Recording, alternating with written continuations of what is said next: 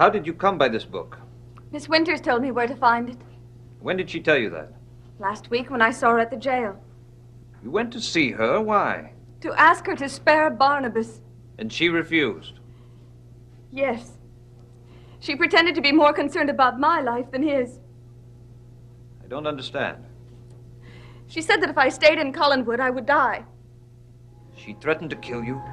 She said that it was written that I would die, and that's when she told me about the book and where to find it. And where was that? In her room at the old house. Aunt Natalie and I found it and read it. And did it foretell your own death? Yes. And that of Barnabas? No. For some reason it was wrong on that point. It did not indicate that he would die. What else did the book say?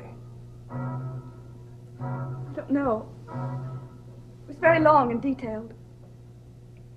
But it does set down the future destiny of the Collins family. Well, there is no question about that, Reverend. Is the book written in Miss Winters' hand? No, it's printed. I see. I'm most anxious to see this strange book. Where is it now? It's in my room. I'll get it for you. No, you stay here and rest. I'll get it. Excuse me, Reverend.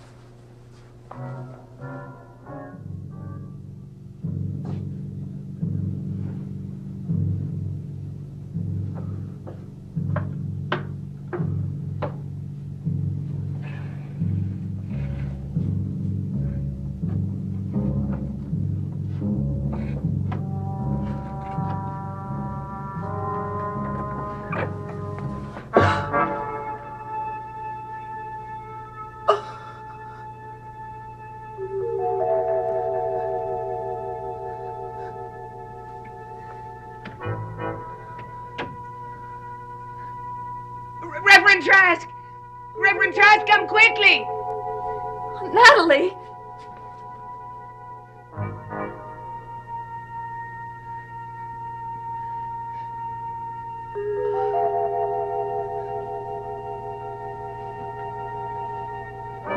Countess, what's wrong? The witch. She was in the room when I went in. That's impossible. She's in jail. I saw her. I saw her there. She has the book. The book, are you sure? Yes. No, don't go in. It isn't safe as long as she's there. I'm not afraid of Miss Winters, Countess. On the contrary, she is afraid of me. And she has good reason to be. You may stay out here if you wish. I'm going inside.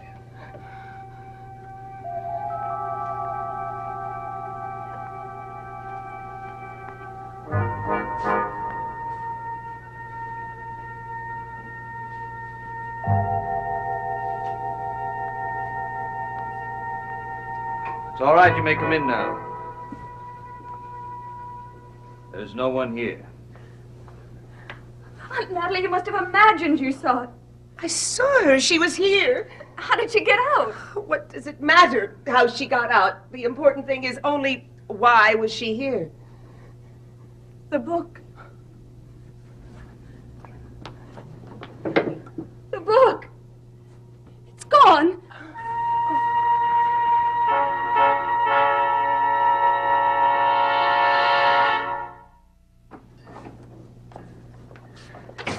You're sure the Countess saw you? I'm positive. It was dark in the room. Perhaps she didn't recognize you. No, she knew it was me. Wait a minute. If she was standing at the door and you didn't go out through one of the windows, how did you go out? I know that house inside out. There's a secret panel in that room. Well, we better do something about the book. Now that they know you have it, it won't be long before they come looking for it. I know. If I take it with me into the cell, they'll probably find it. Could you keep it for me? I'll put it where no one will find it. It may be them. Get back to your cell. I'll lock you in. Mr. Bradford! Mr. Bradford, open this door!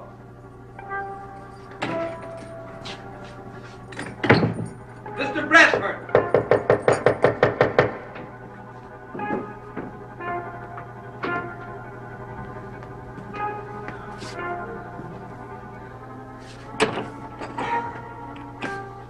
What took you so long to open the door, Mr. Bradford? I must have fallen asleep at my desk. It took me a minute to wake up. While you were sleeping, you allowed the witch to escape. Escape? What are you talking about? Miss Winters was seen less than an hour ago at Collinwood. She came to my room and stole a book. That's impossible. It's not impossible. I was there and saw her. I happen to know that Miss Winters is in her cell and has been there since early this evening when she talked to Mrs. Collins. How do you know? You said you were asleep. I only dozed off for a few minutes. I've been right there at that desk all evening.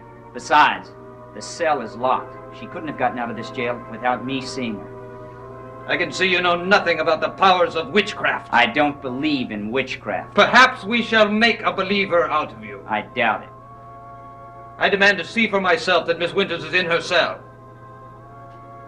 Reverend, we don't usually have visitors this late. I do not wish to visit with her. You just want to see if I'm telling the truth, is that it? Are you afraid to let me go back there? Not at all. Go right ahead. Thank you.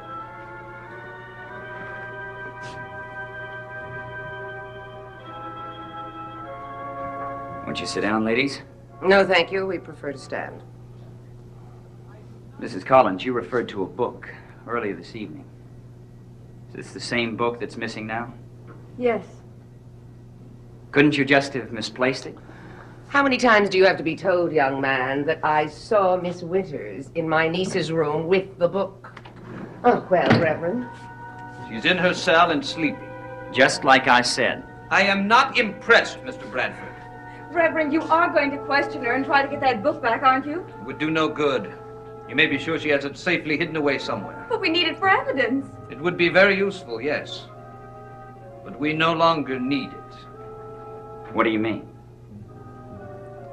Mr. Bradford, would you be willing to testify in court that Miss Winters has been in her cell all evening?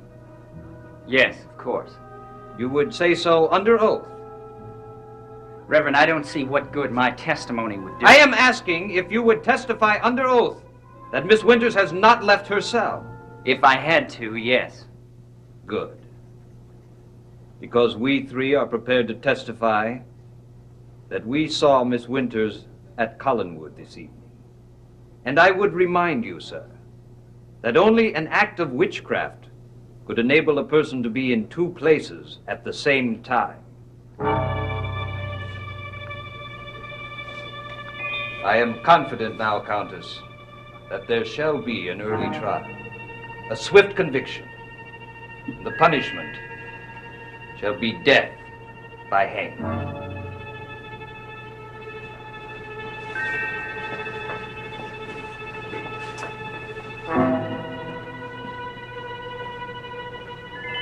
Good night, Mr. Bradford.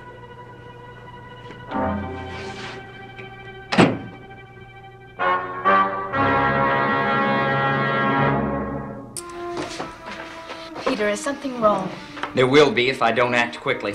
I don't understand. I'm going to find the Reverend Trask and tell him that I let you out of your room last night to go to Collinwood. Why? Because I lied last night. Only I lied too well. But there was nothing else you could have done. The worst thing I could have done was to tell Trask that you didn't leave your cell all evening.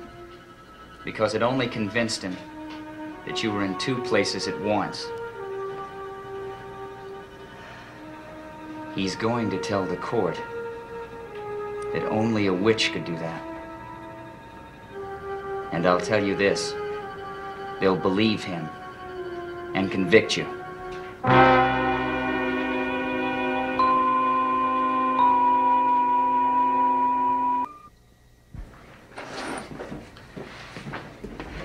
Peter, I can't let you go through with this. I'm afraid it's none of your concern.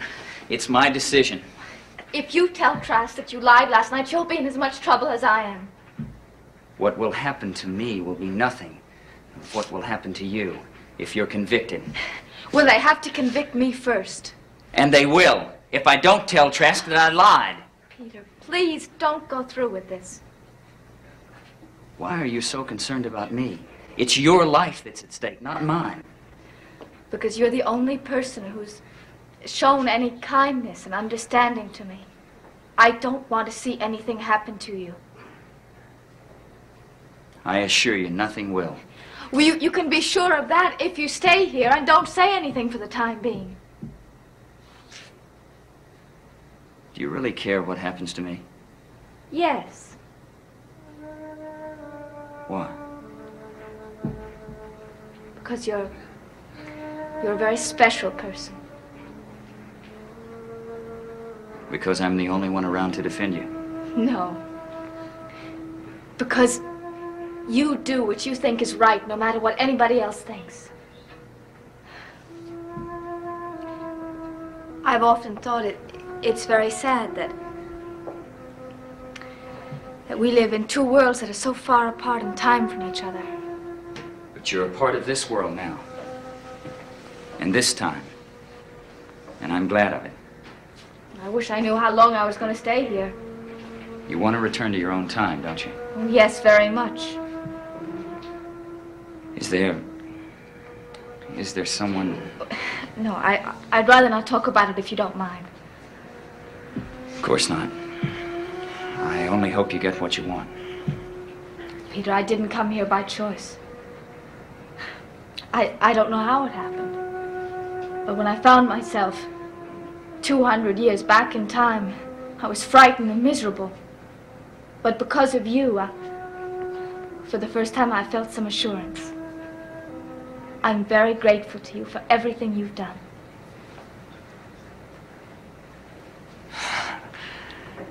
I guess you are from another century. What do you mean? Women here don't do things like that.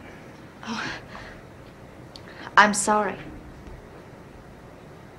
I didn't mean I disapproved.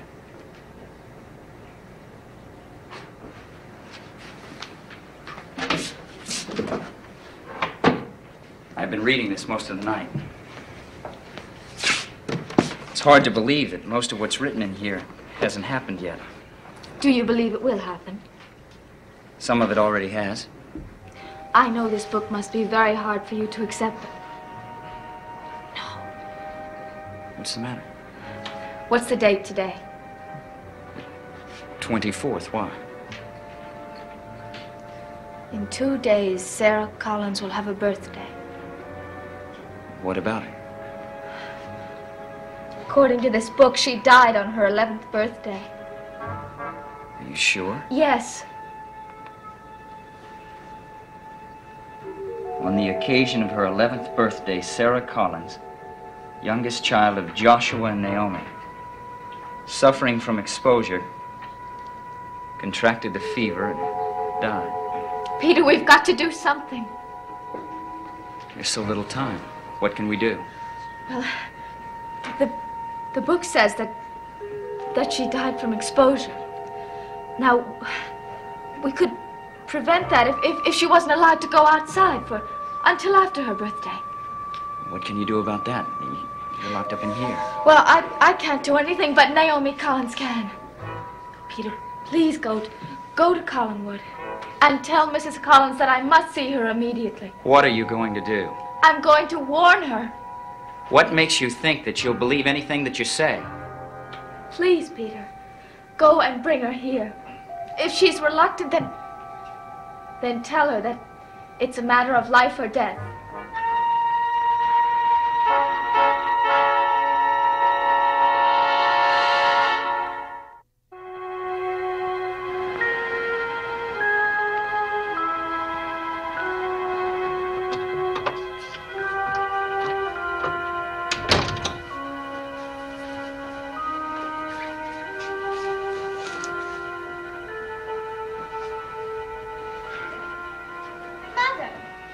Yes, Sarah? Do you know where Josette is? Yes, you and her aunt went by carriage to Bangor this morning. Oh, do you know when she's coming back? Oh, sometime this evening. It'll be late. You'll be in bed. Oh, then I'll have to leave this in her room before I go to bed. Leave what in her room? This. What is it? You see, Joshua, Josette's been so sad for such a long time. I thought maybe she'd like to be happy again, so I made her a present. Well, that was very thoughtful of you, Sarah. What kind of present? Open it and see. Oh, it's a candle. Rick showed me how to make it. and he told me why Josette would like it. Why? Well, he said that when someone you love has gone away, if you put a candle in your window, they'll come home. And I know Josette wants Barnabas to come home because I think she still loves him. Yes, I think so, too. I miss Barnabas a lot. Sarah. Mother, I love Barnabas, and I want him to come home. Barnabas is going to be away in England for a long time, Sarah. How long? Well, perhaps as long as till after you're grown up. I don't think Barnabas wants to stay away from us that long. I'll wait until it's dark, and I'll light the candle and put it in Josette's window. And somehow Barnabas will know it's there, and he'll come back to us. You'll see.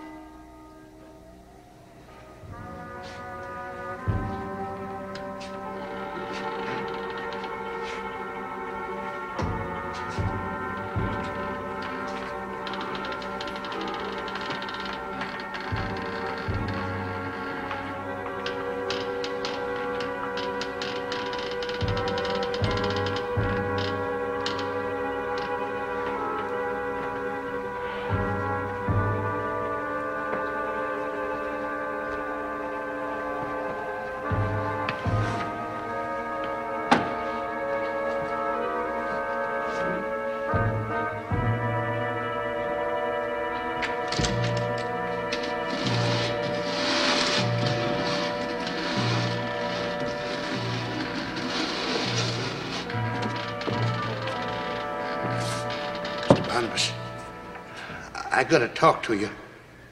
Did anyone see you come out here? Of course not. I'm always real careful when I come down here.